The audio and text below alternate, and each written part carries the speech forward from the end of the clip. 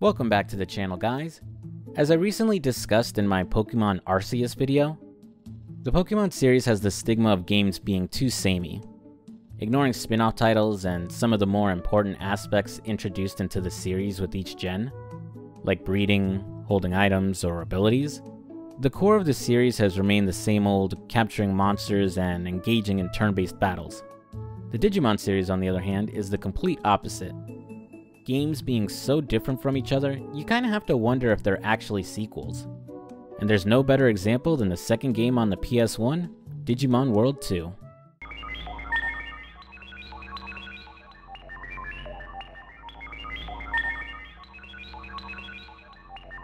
As I discussed in my review of the first game, go watch that video by the way, the series began as more of a pet raising sim with some action RPG elements. The game had your playable characters sucked into the digital world and tasked with returning the former residents of File City back home. The core gameplay consisted of raising your Digimon by feeding them, training them, taking them to the bathroom, and making sure they'd get a good night's sleep. How well you took care of your Digimon would determine how long it lived, how well it did in battle, and what Digimon it would ultimately digivolve into. Gameplay took place in real time, so outside of pressing the pause button, you didn't get much time to think and react in battle with enemy Digimon.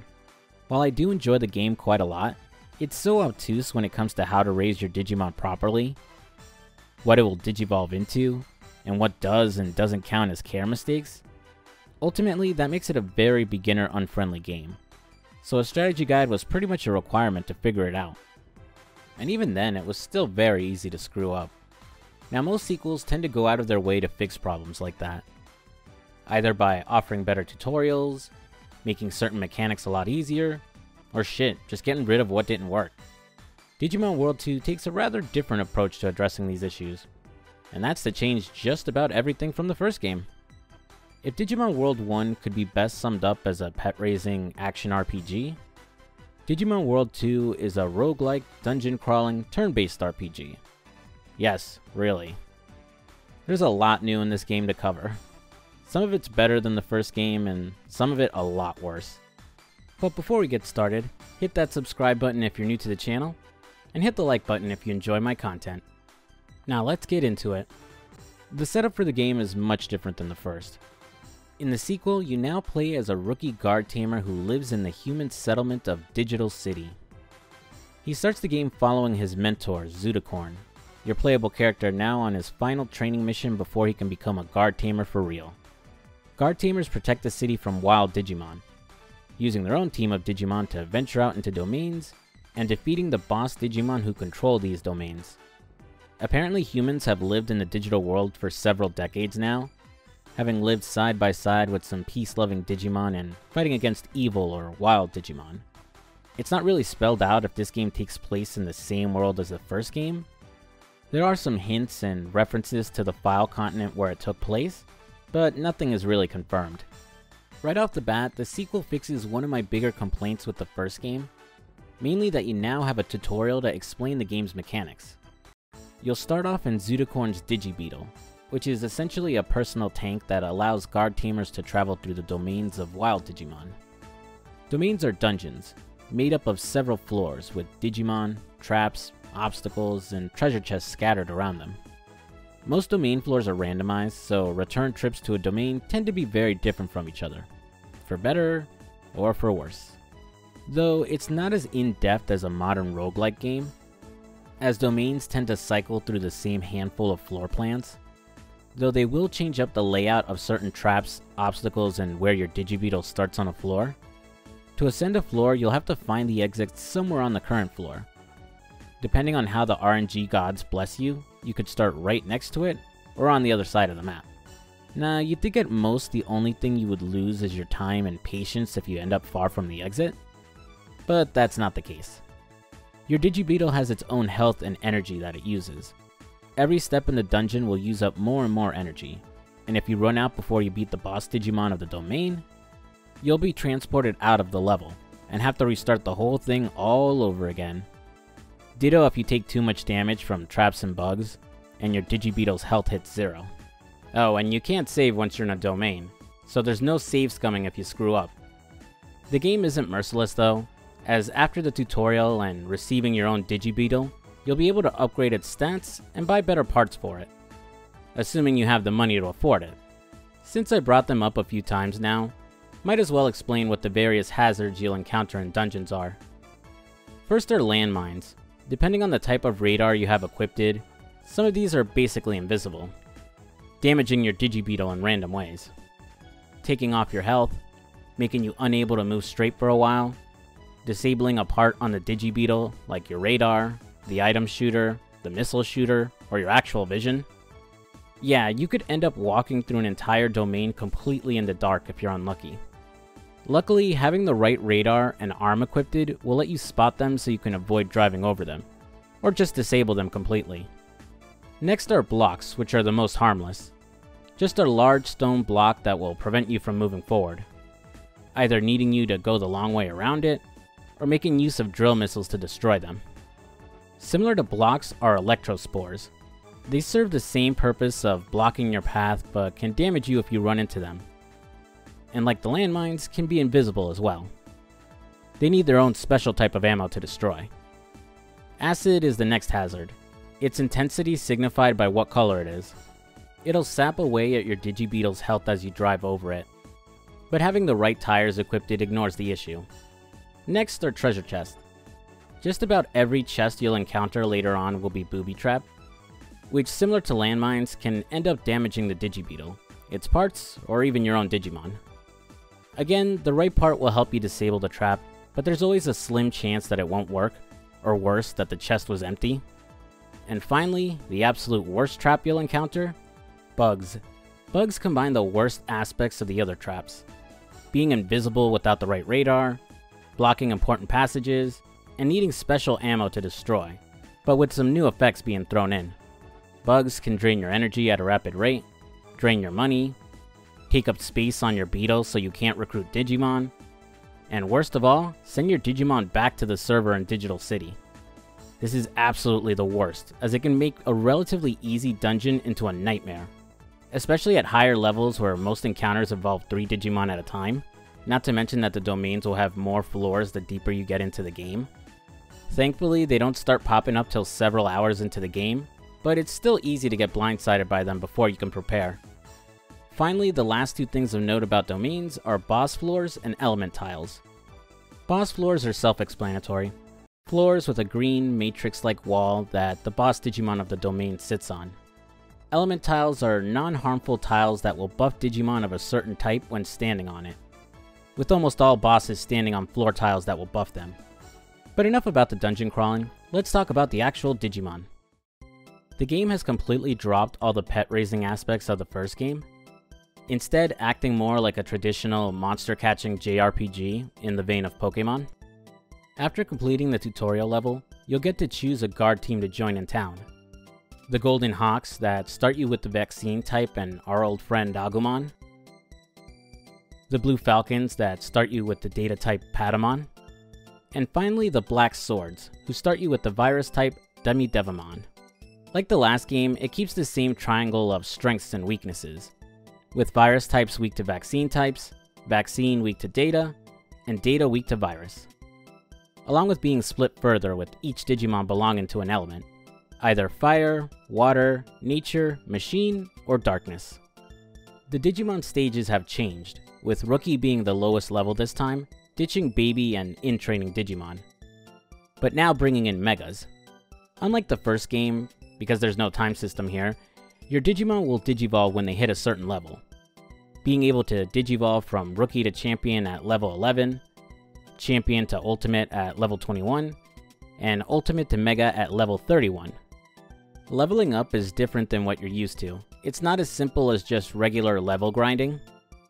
At a certain point, your Digimon will stop gaining XP and hit a level cap. In order for them to continue leveling up, you'll now have to perform DNA Digivolution.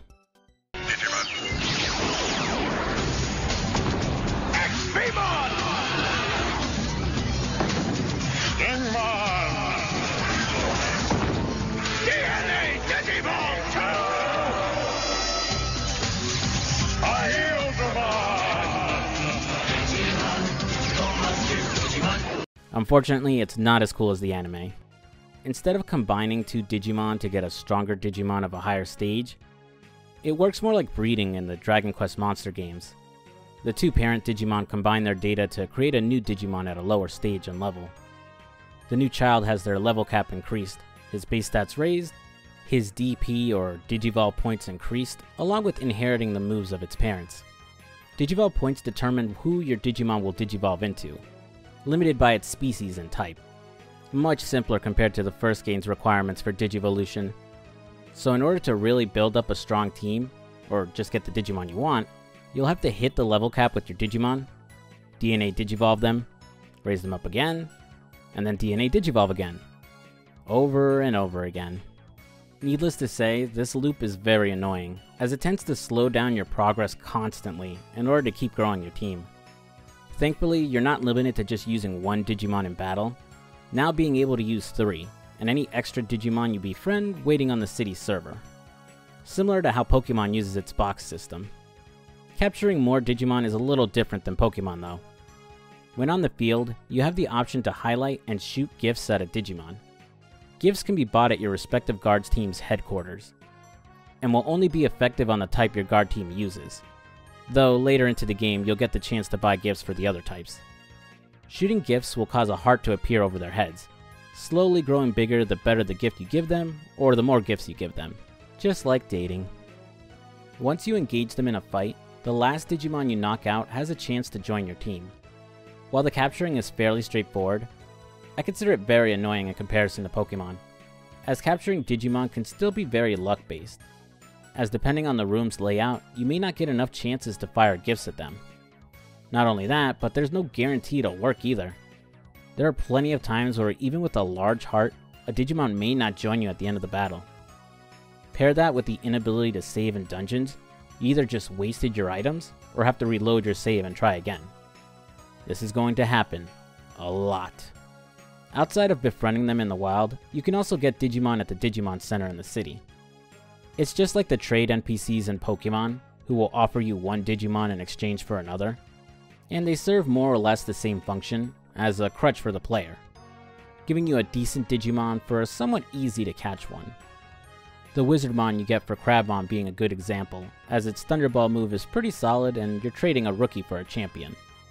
Though, depending on what guard team you're on, you might be locked out of trading until you can get more varied gift items. Now, what are the battles like? When you engage a Digimon in battle, you'll be taken to a separate screen where all your Digimon will engage the enemies. Digimon will take turns attacking each other, priority based on their speed stat, and it's a fairly standard back and forth between them. And in a nice little touch, the Digimon actually voice their moves. Though it's only one voice clip per move, so you'll get situations where your champion or ultimate sounds like a kid when they're using a weaker move. The techniques they use are divided up into 4 types. Attack, which does some damage and can come with an effect like causing poison, paralysis, confusion, draining an opponent's MP, or just debuffing one of their stats. Counter, which lets a Digimon instantly counterattack after being hit. Interrupt, which allows you to attack a Digimon just before they attack you. And finally, Assist, which will support the party in some way, like healing them, buffing their stats, changing the element of one of their attacks, or just debuffing an enemy. Having a good variety of attacks between your Digimon is essential to surviving tough encounters, especially later on when enemy Digimon will abuse debuffs and status effects. Learning moves is fairly standard too, usually learning a move one level after Digivolving, and like I brought up before, passing down their moves when using DNA Digivolution. Much easier than the first game, where your Digimon could only learn new moves after watching another Digimon use it. And even then, it only worked if they had a high enough brain stat, and could use the move in the first place. You'll also have the option to use items in battle, either healing your Digimon, buffing them, reviving them, or debuffing enemies. And it doesn't waste a turn either, which is a nice plus. Like my review of the first game, I don't know a good place to put this, but I really like the music in this game too. It's not as calming or atmospheric, but it's still pretty good, leaning towards a more digital and synthetic type of sound, and includes some real bangers. For example, this really fire track that plays during the tutorial boss.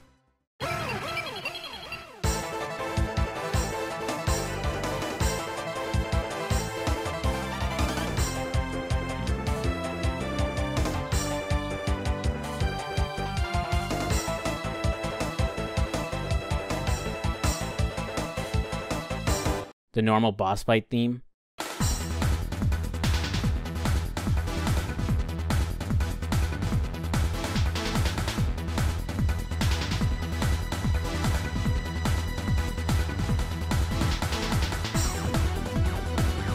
the item shop theme that has a really catchy tune to it,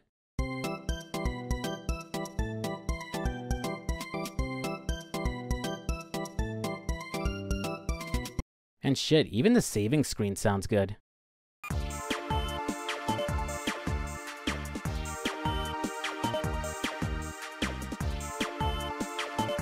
Regardless of the quality of the various games, they almost always seem to have a solid soundtrack. I briefly glanced over it at the beginning, but what's the exact story of Digimon World 2? Well, like the first game, there isn't much to it at first. After joining a guard team, the first few hours are really just your team leader sending you out to defeat boss Digimon. But there's not much character to these Digimon, and they don't really move the plot forward. Even as you meet more characters and some shenanigans take place in the city, again, nothing really happens. It's not until about 10 hours in, or more, depending on how much you're grinding, that a plot starts to form.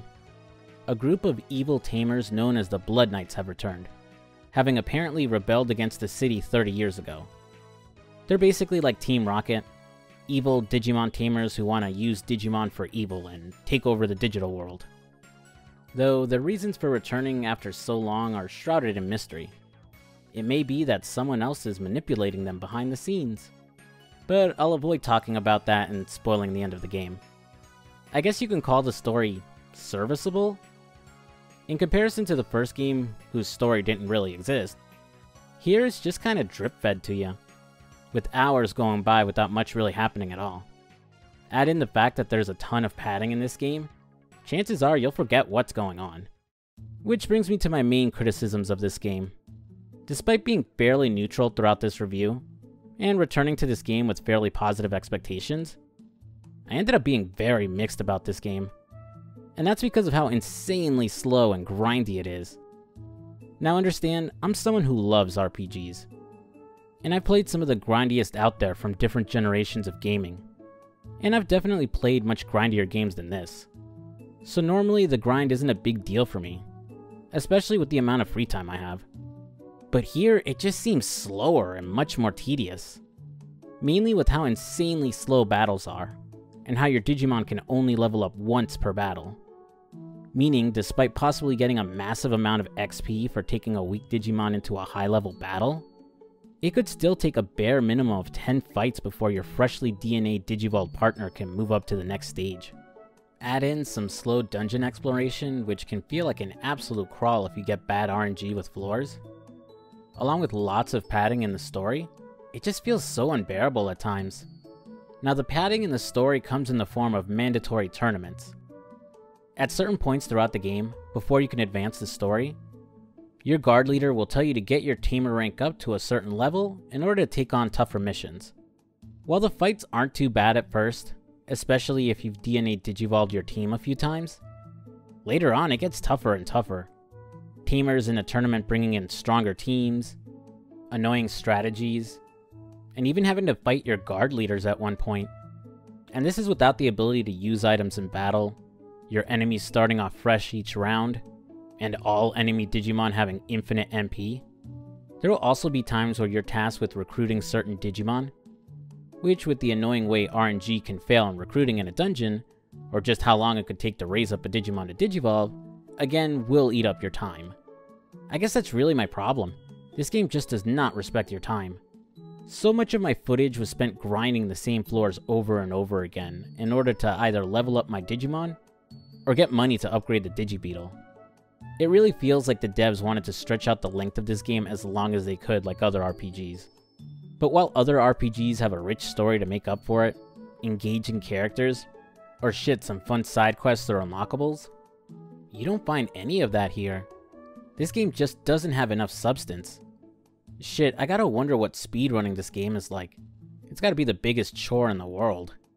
Sure, the first game had you grinding up your Digimon after it died, but because of its pet-raising nature, you felt more connected and invested in your Digimon. Not only that, despite its non-existent story, You actually saw your accomplishments. Every Digimon defeated or recruited built up File City, and added new things to the town. Even adding things that would speed up raising a new Digimon. Not only that, but the world was colorful and fun to explore, with great music to go with it. Here, there's nothing to show your progress outside of the item shop getting updated. Every dungeon has the same bland look. Every fight looks exactly the same. The same music plays when exploring, only boss fights changing it up. Sometimes. Now, I'm not saying this is a bad game. It did do a lot of things right. First, being much more player-friendly, explaining the mechanics of the game and easing the player into the gameplay. Next, by making things simpler when it came to raising a Digimon. Sure, you lost the more personal aspects, but building a strong Digimon just comes down to standard RPG leveling as opposed to obtuse stat management in this game. That, and there isn't a real unwinnable situation. Your Digimon can't die permanently. You can revisit weaker dungeons to grind up your team to stronger levels. And despite how I may have framed it, it's not back-to-back grind walls either. If you put in the time to grow an ultimate Digimon, or hold on to the optional Metal Greymon you can catch, it's smooth sailing for a decent while. Especially if you have some moves that hit all opponents, or ones that lower their defense like Scissor Claw, or ones that do both. And despite how annoying having to DNA Digivolve over and over again to raise your level cap is, at the very least the game doesn't turn your 2 megas into a rookie and expect you to grind all those stages up. I really walked into this game with nostalgia goggles, as I definitely enjoyed it more over the first game as a kid. As I've covered in both videos, I think a lot of it has to do with how tough the first game was as a kid. Here, I could reasonably get by without having to look up a guide, and the goal was to just grind if I got stuck. Something that I'd already learned from other RPGs. Though thinking back on it, I don't think I beat this as a kid. And I'm starting to think I used Game Shark to breeze through things like upgrading my Digibeetle.